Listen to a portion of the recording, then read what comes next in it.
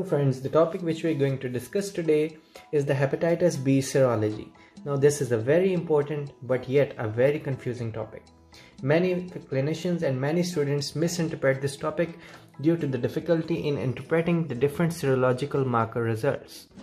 So the different markers which are needed to interpret the results for hepatitis B serology are as follows. First of all is the hepatitis BS antigen versus the hepatitis BS HBs antibody.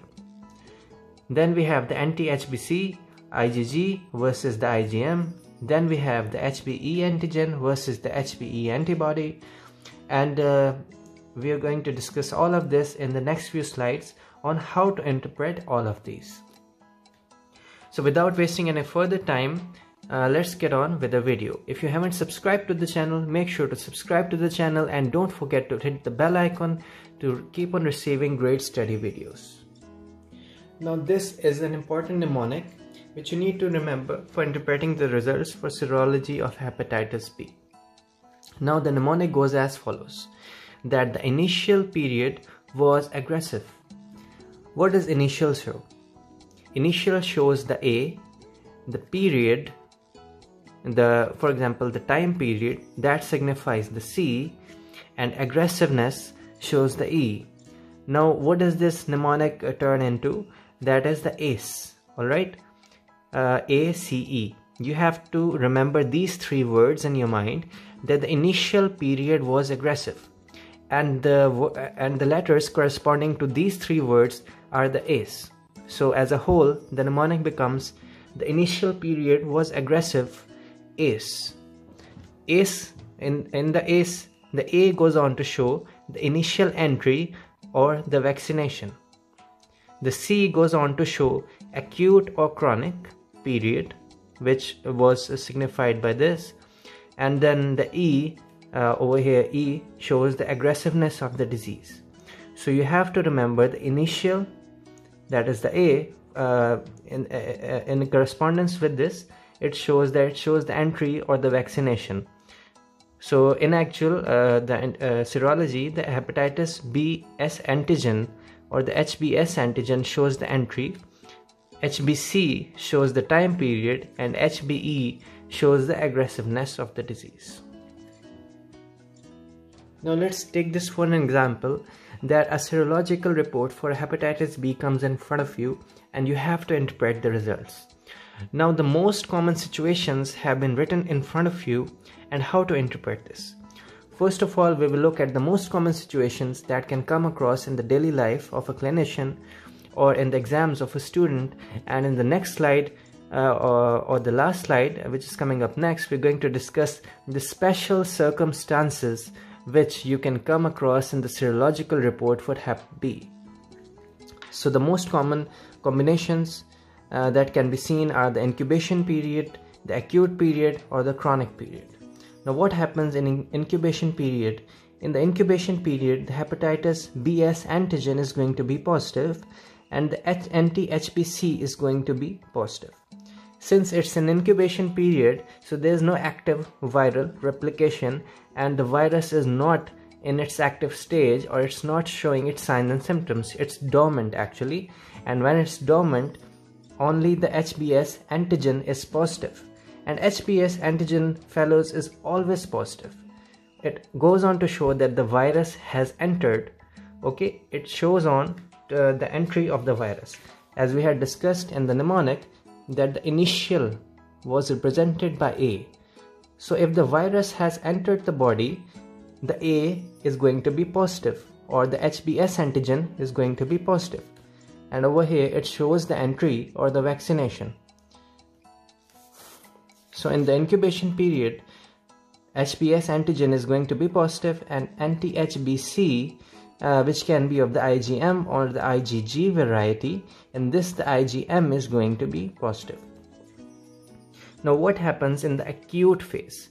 Acute infective phase, first of all the HBs antigen is going to be positive, because of course the virus has entered initially.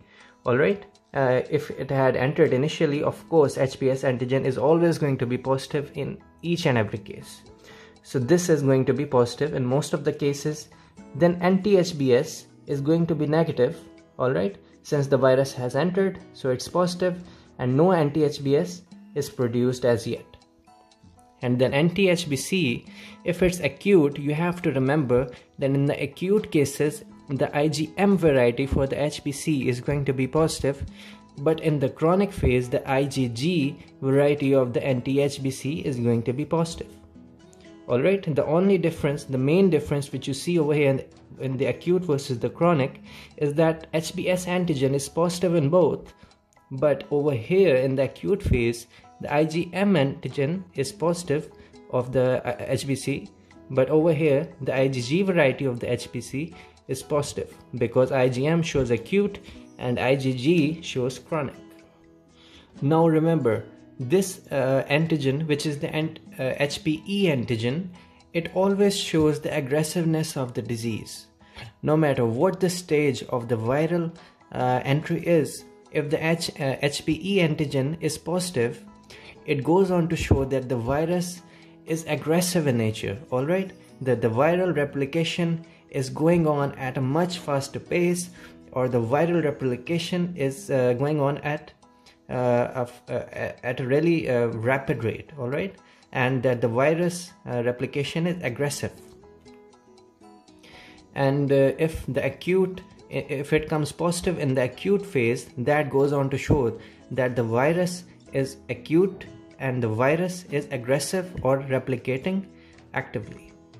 And if the HBe antigen comes out to be negative, that goes on to show that the person has a low viral count or has a low viral load, or he or she is in the recovery phase. So HBe, wherever you find positive, that goes on to show the active or the aggressiveness nature of the disease. Over here you see that the anti-HBe is negative in all these cases because in the acute phase also it has a high viral load and has aggressive nature, so it's going to be negative over here. And in the chronic phase it's also going to be negative because still to some extent the viral is replicating, and HBe antigen can come out to be positive or negative, so that depends. It's not always positive in chronic cases, but it has a high tendency to come out positive in acute cases. Now some special circumstances which I told you in the last slide that we'll be covering in the next slide is that if the anti-HBs antigen is positive only, that is the HBs antigen is also negative, all the other antigens and the antibodies are negative, only and only the anti-HBs antigen is positive, then that goes on to show that the person has undergone vaccination and is successful. Okay. Now the next special point which we are going to consider for the serology is that if the anti-HBe antigen is positive, it indicates low viral application or the recovery.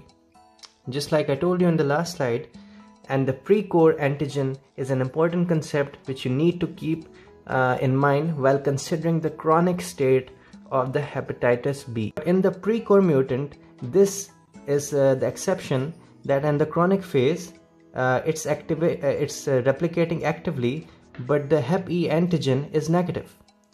So pre-core mutant is all about this, that the virus is in the chronic phase, it's replicating actively and it's aggressive, but the Hep E antigen is negative. So that's all about this video. If you like the video, don't forget to share this video and don't forget to subscribe to the channel to keep on receiving great study stuff. Thank you so much.